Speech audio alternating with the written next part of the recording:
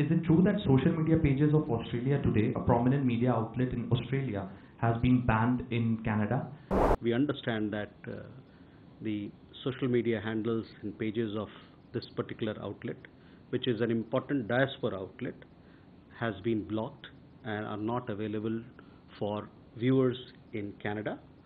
This happened just a few hours after this particular handle carried the press conference of External Affairs Minister along with Penny Wong. I will say that these are actions which yet again highlight the hypocrisy of Canada towards freedom of speech.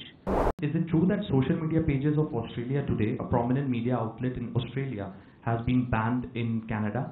Yes, you have heard it correctly. We have also seen that we understand that the social media handles and pages of this particular outlet, which is an important diaspora outlet, has been blocked and are not available for viewers in Canada. This happened just a few hours after this particular handle carried the press conference of External Affairs Minister along with Penny Wong.